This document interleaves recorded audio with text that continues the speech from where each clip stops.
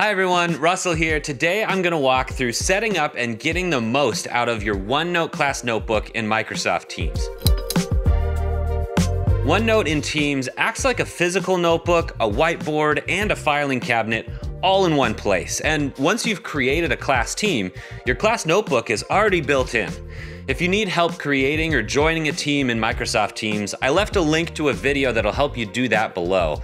And if you have any questions throughout this video, connect with us on Facebook and on Twitter. Okay, let's get started. Here I am in Teams. Here's my newly created class.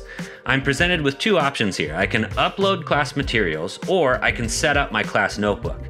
I'm gonna set up a class notebook, which takes me to the class notebook tab.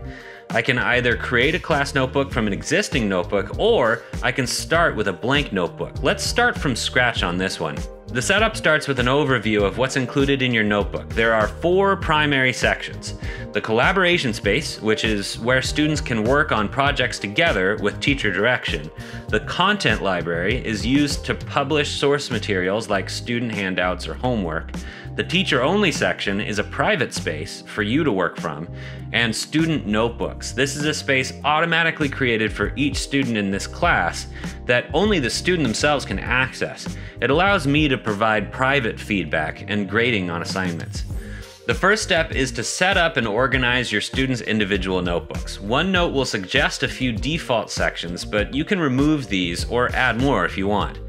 You can add a lab section for a science class, for instance, or a featured article section for a journalism class.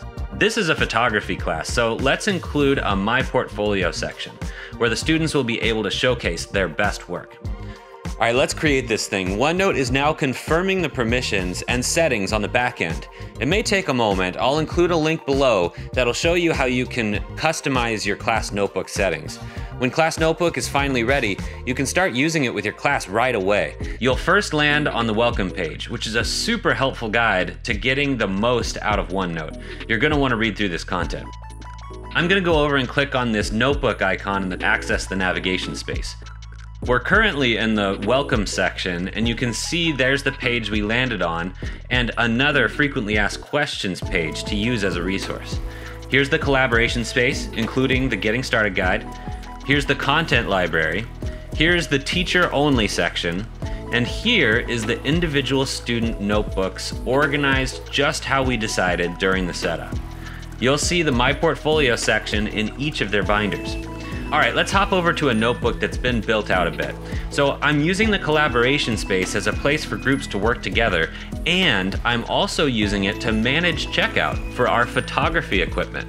Since it's in the collaboration space, students can come in and fill out this form when they've checked out equipment, and delete their name once the equipment has been returned. Hopping down to the content library, I've got a section for handouts, quizzes, and photography assignments. Using assignments in Teams, I can actually assign these pages themselves to my students. There's a link to a video that will walk you through that process below.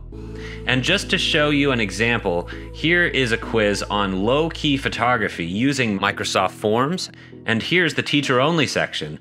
I'm using it for planning purposes, parent communication, and logging notes during meetings.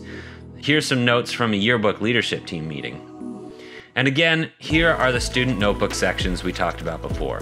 OneNote Class Notebook is a powerful organizational tool. It allows you to personalize teaching with its ability to give private feedback.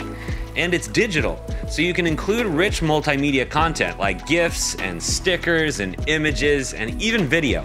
We've been seeing a lot of questions about where to even start with OneNote. Charlie is new to the world of teaching, and she's wondering how to start with OneNote. You are not alone, Charlie. I'll link to some courses that'll show you how to take advantage of OneNote as a planning tool. There's also some great information on using the accessibility and inclusivity features built into OneNote. Good luck, Charlie. That's all for today. Do me a favor, be bold and keep learning.